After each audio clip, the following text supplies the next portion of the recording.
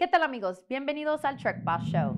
For today we have BreakerOne9 Gift Box, Texas Worst Traffic, Kentucky Barbecue Joint, Payroll Protection Plan Tax Impact, Sean Gibson's Show Truck, and our favorite duo, Matt and Joey.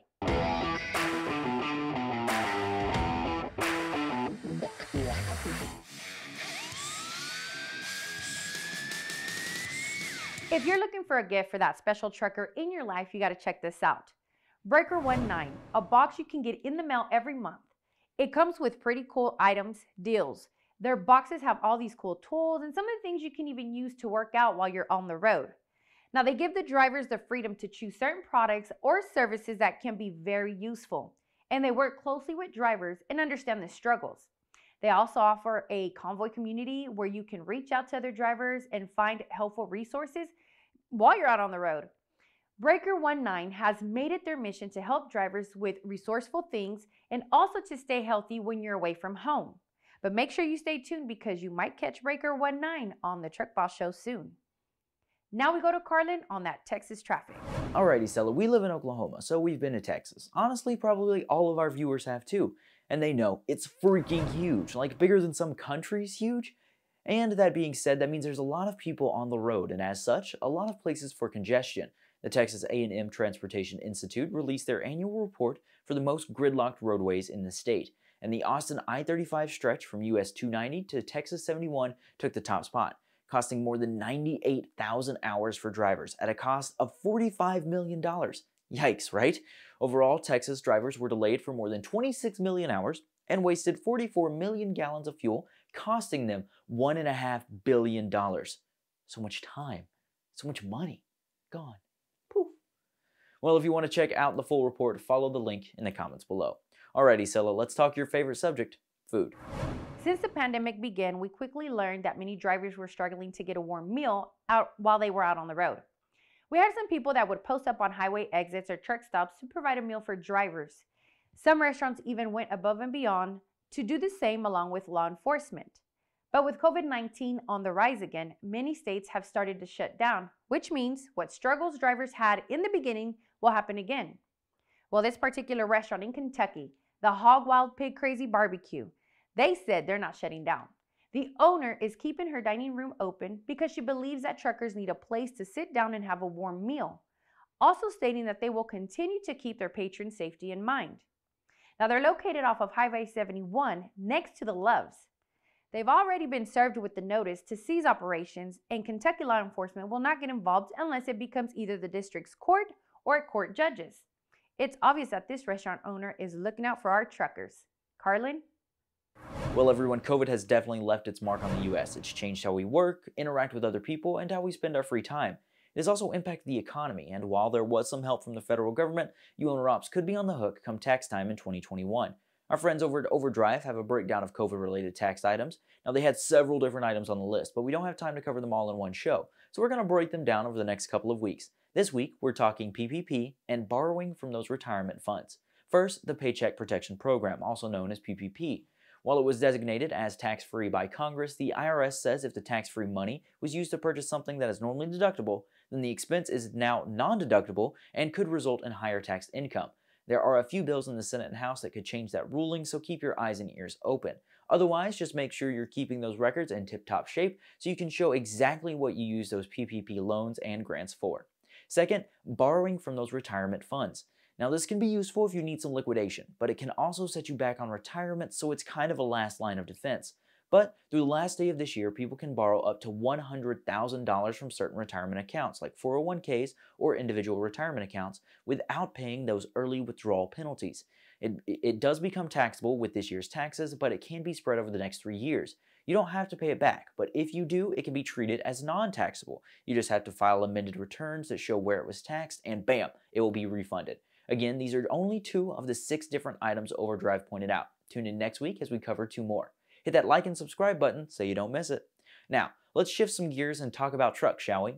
This week, we're highlighting an Okie from my hometown of Broken Bow, no less, with not 1, not 2, but 4 show trucks in all. Let's roll right in and check one out. What's up, everyone? Carlin here with the Truck Boss Show. We're in Tonkawa, Oklahoma. You know, right now it's kind of the truck stop capital of the world because they are hosting the Busted Knuckle Truck Show this weekend. It's just a fun time for everyone to get together. It's not really a competition. It's more about coming out and enjoying some of these old trucks. And right now we are joined by Sean Gibson. We're actually from the same hometown, Broken Bow, Oklahoma. And Sean, you've got a couple of awesome trucks here. Well, let's just jump right into it. We'll start out right here. This is number 51 Classic. I actually purchased this truck here at Wilkins from Brett and his guys. This truck right here, I originally got it. It was a day cab, but somebody had converted over the years. And so I went back, you know, I would never want to mess up a numbered truck because this is actually a classic. But being that it had already been messed with, we went ahead and put a 36-inch bunk on it, get to ride and unibuilt the truck. Still got the old school look to it. Carried it over to BBS and had the frame off restoration on the sleeper. You know, we done it all in big hold it. And then plus two, we carried it to Barrentine's over there in Bogota, Texas, and had him at Truckin' Awesome to do the interior. And then we brought it back to my shop, and then we redone it all. If you want to, I'll show you inside the truck, and you see that we try to keep it original. We kept it as original as we could, you know, on the inside. Scale from 1 to 10, I'd call it 8 or a 9. You know, it's not 100% perfect, but it is close. Color on the truck, it's a Ford blue. It's actually born with a 4 1/4 with a 15 over, and that's the way it still is to today, you know. I'll show you underneath the hood of this truck. It's nice under the hood as it is out here. We took the motor, we set it out of the frame, we redone it, resealed the engine. We put all new lines on it, you know, and the engine supposedly had been rebuilt some time back from what we know about it. Everything turned out very nice on the truck, you know, in my opinion on it. Yeah, it is a beautiful truck. And you said it's your wife's, actually? Yes, sir. My wife, when I actually purchased it and brought it home, her favorite color is blue. And once she's seen it, she said she liked it. So it kind of gave me another avenue to have another truck, so I let her have it. There you go. Now that was only one of Sean's show trucks. He's got 3 more we'll be showing off, so hit that like and subscribe button so you don't miss it. Now Isela, what else you got? And now it's time to head over to our favorite duo, Matt and Joey. Hey, where have you been? I've been waiting here for like 2 hours for you. Bro, don't even ask. You don't even want to know. Oh, no, I want to know. I want to know. Bro, I've been sitting in traffic on a parkway for like 3 hours, all right? Freaking backed up for miles. Freaking people having to slow down so they can look and see what's going on. Yeah, well, why didn't you call me and say something? Traffic. You could have been like, hey, I'm stuck in traffic. Bro, forget about it. I was so aggravated. People cutting you off. It says the right lane is closed up ahead, and yet everybody is cruising up the right lane, waiting till the last minute to get over, and then they cut you off. They won't let you in, and they just want to weasel in. It's unbelievable. Yeah, I know, but I know. It sucks, dude. It sucks, but you know, what are you gonna do? What are you gonna do? I tell you what I'd like to do. When they're coming up and trying to cut you off at the last minute, I'd like to just, let me tell you what I'd like to do. I would love to just take the truck and just, just slow it down there, Speed Racer. Just stifle thyself. Just take a deep breath, go in and out. Just do it. Go ahead, do it.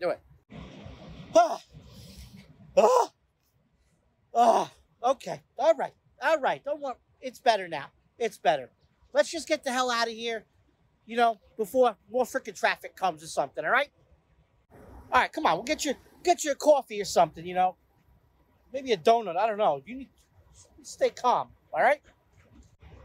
Ooh, well, donut sounds good right now. Let's do that. Come on. Well, those guys, you know, Carlin, they always have something to say. They do. You know, they wouldn't be Matt and Joey if they weren't, you know, telling us something, spilling the tea, if you will. That's right. And well, you know, we're always on the go trying to get something new and always keep bringing some good information to our people. This pandemic's not holding us back. I'll tell you that right now. Right. We haven't slowed down at all, just like our viewers, you know? That's right. So for next week, we're going to be having our maintenance minutes. Yes, we have our maintenance minutes. We're talking with Trucker G. I believe you're the one who sat down with That's my buddy, yes. Trucker G, I love them. They're good people. They are good people. And then Brad is actually going to be taking us on part 1 of his broker transparency. He's been a busy guy as well. He's been doing a lot of investigative stories, and this one is going to be extremely detailed, where we actually had to split it up into 3 parts. So this is just going to be part 1 of that broker transparency. So you'll definitely want to tune in next week. Hit that like and subscribe button so you don't miss it. Yes, because that's going to be some really good information. He does bring some information that is very important to the industry. So we want to make sure that we're keeping everybody informed and updated and all that good stuff. Now, that's right. And tomorrow, because we got to tell you guys about what's happening tomorrow, I actually sat down with one of our favorite dynamic duo, Matt, to learn about his experience with Amazon. You know, he was a driver for them for a little bit. He was contracted out, and as he said, it's some of the easiest money you can make on the road. So you're going to have to tune in tomorrow to see exactly what makes it so easy. Well, I hope he doesn't convince us to go work for Amazon. I'm kidding. I'm kidding. Nikki and Jeannie, okay, they'll get us for that one. No, but of course, so for any of you that is watching or that follows the Truck Boss shows, if you know someone that's like interested, you already know what you got to tell them. Say, listen, all you got to do is go to their Facebook page, subscribe, because we got awesome giveaways, we got awesome news, and we're just like so cool. That's why. That's right. That's right. And speaking of giveaways, though, Isela, we almost forgot to mention that our December giveaway is live now. So all you guys got to do is check out that video. It's pinned at the top of our Facebook page, and watch it fully so you know exactly what to do and what you can win. So be sure to check that out. Well, it is an awesome hood ornament, if I could say that correctly. It's really cool, but those are awesome to have. I know that's a big thing, especially when, you know, everybody's out at shows and stuff. Obviously, you know, right now with everything going, but that's okay. I mean, they can take pictures and post it. That's right. That's right. They're getting their rides ready for next year, right? We're going to go to all the shows. They're going to be at all the shows. So you might as well prepare yourselves. Yeah, you got to get ready. Get your truck looking good. That's right. So it's very easy, guys. Remember, all you have to do is just like subscribe, follow our page, like, comment, share, let everybody know, hey, the Truck Boss Show, they're there to hook you up, but they got awesome content. And not only that, there's so many things that, you know, we love doing. Obviously, we can't go to truck shows right now, but that doesn't stop us. That's right. We got a lot more coming. There's just so much more coming here on the Truck Boss Show. It's going to be a busy year. We're going to have a lot more stuff heading your guys' way. So you're going to want to tell your friends that you watched the Truck Boss Show before it was cool. Yeah, exactly. See, they're going to get to tell everybody that. And for the ones that know us, you know, personally are going to get to say, you know, let everyone know, hey, I remember when they just started with the small little phone and this wire that they had to use. Well, I mean, you wasn't with us at the time, Carlin, but I mean, we had to like, you know, unravel this wire in the mics and stuff. Good times. But we got more coming here on the Truck Boss Show. And there's only one reason why we do this, Carlin. That's right, because you're the boss.